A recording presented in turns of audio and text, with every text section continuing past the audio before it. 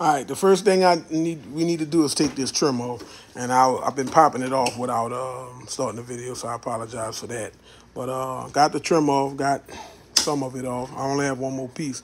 This is all part of the plastic, so you can actually take a pair of snips and completely just break this part off right here. So we're gonna do it. Break that off. We free. Now look, trim free. So that's a piece of, just got to pay attention. It's a piece of the light that's coming off anyway. Make it really easy to get this off. Real easy. So the next step is we're looking for an entry point.